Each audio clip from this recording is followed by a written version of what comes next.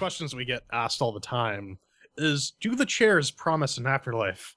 And they do, but you have to go-kart Wraith's death to save your soul. And you can experience that by playing Coffin Dodgers by Milky T Studios. It's a Unity game. You can pick it up for €9.99 euros, $10.99 US dollars, and $15 Canadian because Canada tax.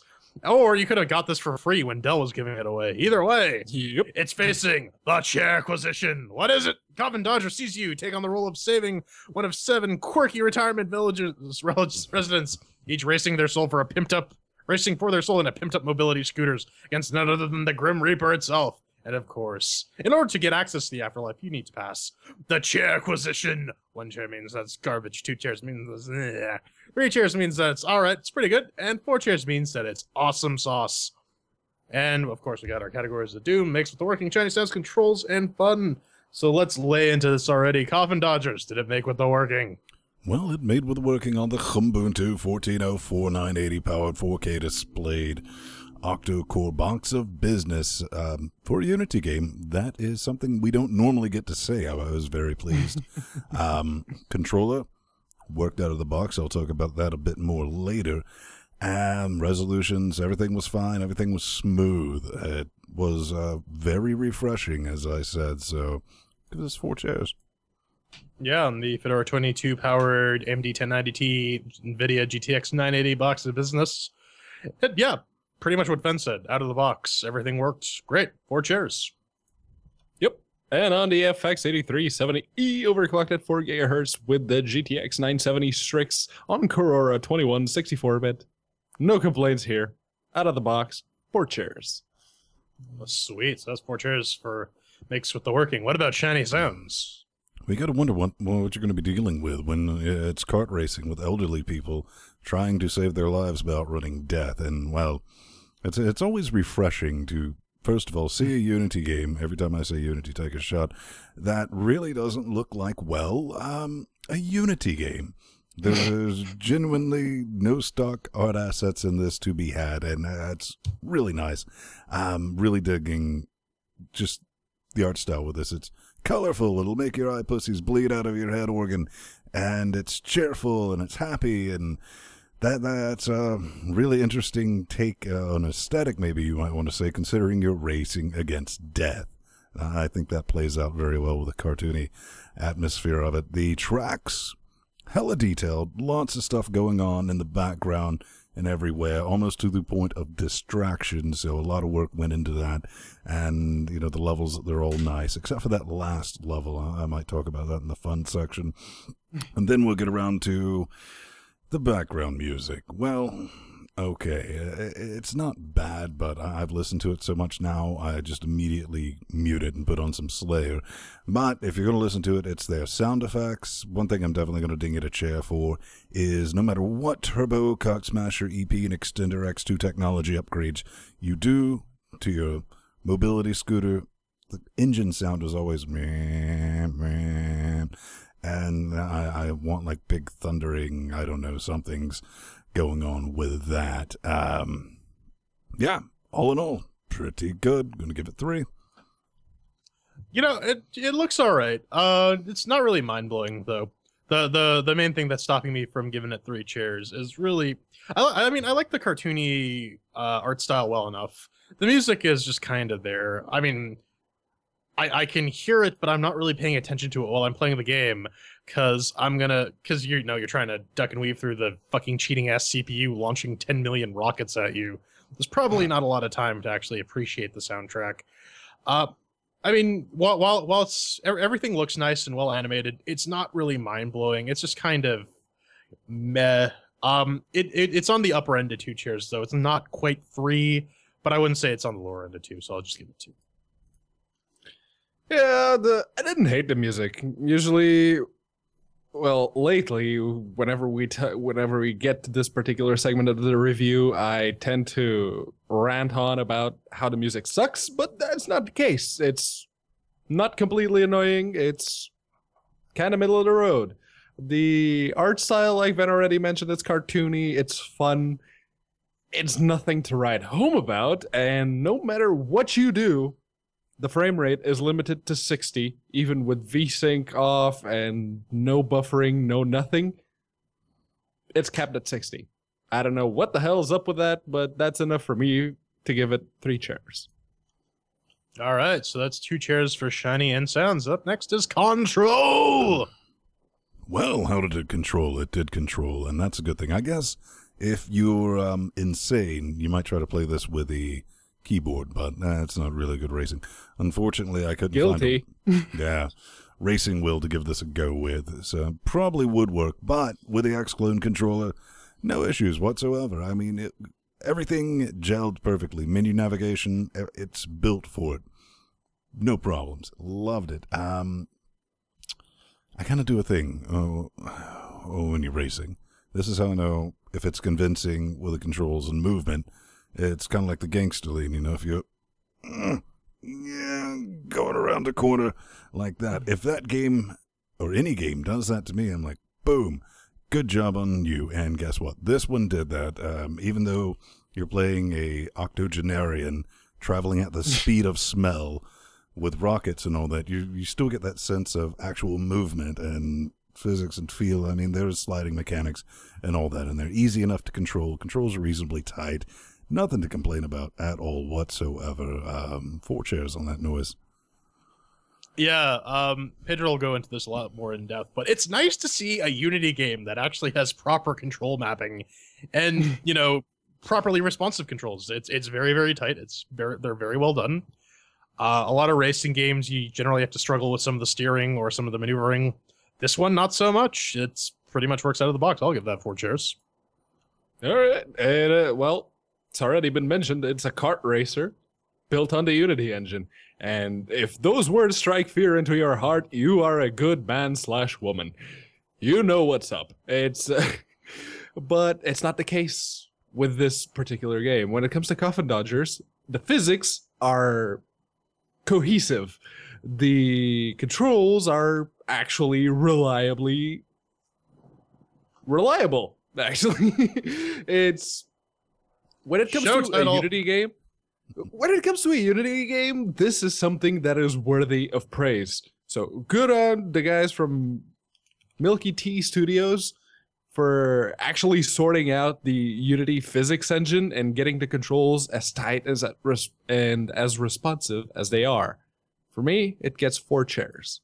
All right, so that's 4 chairs for controls. And finally, our subjective category, fun. Ben, did you have fun? Well, I kind of wish I could say the fun was actually reliably reliable, but it's kind of a mixed bag, baby, and it depends on how you want to look at it.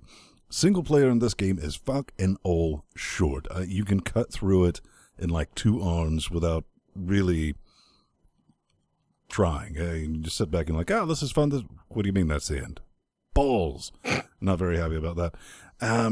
There is like this alternate racing mode that they've tacked on that I, to this day, do not have any idea what you're supposed to be doing, and apparently no one else does either. I mean, the few times... Well, actually, let me get to this point. Here's where the fun does come in when you want to play with your mates and get together. They have made joining a multiplayer game has went from nigh impossible because they originally started having the US and EU servers where they could not get together and get their enzymes collaborating, which was stupid. Pants on heads, retarded. And because me and P-Man were trying to play, guess what? That didn't work. And now they've got that fixed. You can create a game, boom, everyone can jump in.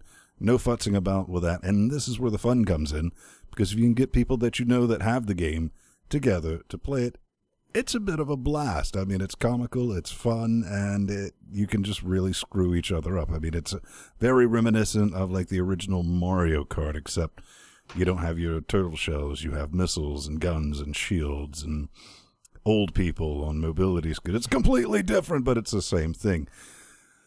But the fun part kind of comes down to if you don't have, you know, friends that you want to organize a game with, because currently right now at time of recording, it is just desolate. There's nothing there. No one's playing it. They're trying to... It's like Google Plus. Oh.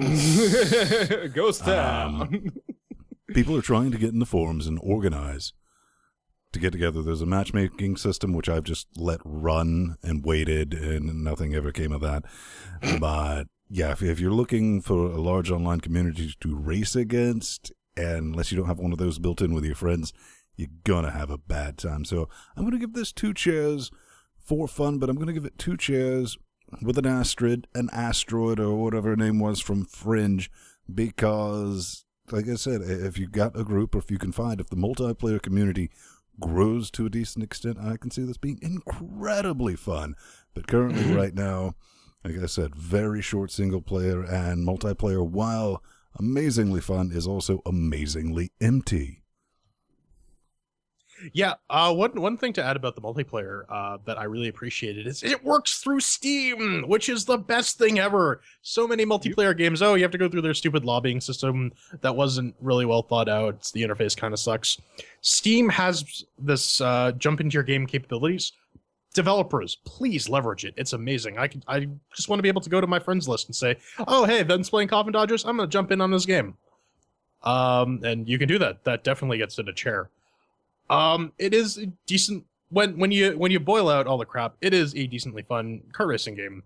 I realize Linux has like 6,000,000,007 of them, but competent games need to be recognized. And this is a very, very well done game. My one main gripe is, oh my god, that fucking CPU is just such a goddamn cheater. I've rage quit a couple times. I've literally actually snapped a keyboard in half because of this game. I switched back to the old mechanical one. I was using the Logitech one after I spilled a bunch of water on there. You might remember it for when Pedro lost his shit. But see, just like that. But yeah, no, I got so mad I literally picked up the keyboard and snapped it in half just because I was right close to winning. 4 rockets just came right out and slammed me in the ass. Couldn't recover. Oh man, yeah, it's pretty rage inducing. But like I said, very well done. If you have, like Ven said, if you have friends, you're gonna have a blast. So I'll give this 3 chairs. It is competent, yes. But to address what Ven was saying, according to Steam charts, there are currently 4 players playing the game. Over the past 24 hours, it peaked at 19 players. The all-time peak was on April 1st, which was 318 players. April Fools! This one is, I think you can chalk it up as being dead. But like I said, it's competent. And while it's competent, it's not mind-blowing. So it's one of those games that when it comes to the fun, I kind of hate it because it's not terrible and it's not mind-blowing. It's mediocre. The CPU, like Jordan already mentioned, cheats like a motherfucker. I was in 2nd place all throughout the race, and when it came to the last lap, the person that was in front of me, because it wasn't the Grim Reaper, it was one of the other randoms, got 6 of those slow down paddles in a row. 6 of them. At that point, it has to be fucking cheating. And, well, it is a card game, so if you get together with your mates on some multiplayer, you're probably going to lose a few of them by the end of the day. Just saying. But, yeah, it's Mario Kart or Tux Racer without the Mario or Tux, and you're racing old people against the Grim Reaper. It's mediocre. 2 chairs. All right, so that's 2 chairs for fun. One additional thing to note about the gameplay is the item randomization. You will get the same items over and over again. Yes. Multiple times. I've gotten nothing but like 6 or 7 oil slicks. It's like, no, I need a boost. I need a shield. No, oil slicks. You take it and you like it. Anyways, yeah, that's 2 chairs for fun. And finally, we get 3 chairs for this game.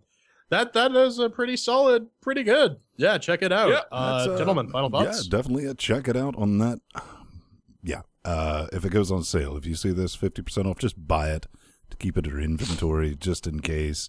It's definitely something we might revisit and play maybe in the after shows now and again. It has split screen too, so if right. That's another thing we should mention. I mean, it has a 4-player split, so I mean, it'd be good for a Steam box. Party game. Yeah. Party game. Brilliant. Didn't even mention that. I mean, if you got that, but that kind of boils down to if you got some friends coming over to play that. So, and if you want to lose those friends by the end of the day, Yeah, that could happen too. But yeah, if it goes on sale, I mean, throw some wet stinky in this thing's face, Oregon P-Man. Yeah, it's a definite check it out with the caveat that it's not going to blow your mind, and you may really want to have some people that you know for a fact will join you for some online multiplayer, because the campaign's really short and there are no randoms playing it. Like I said earlier, there's currently 4 people playing the game. 4. And that's 3 of those are us just idling in it right now.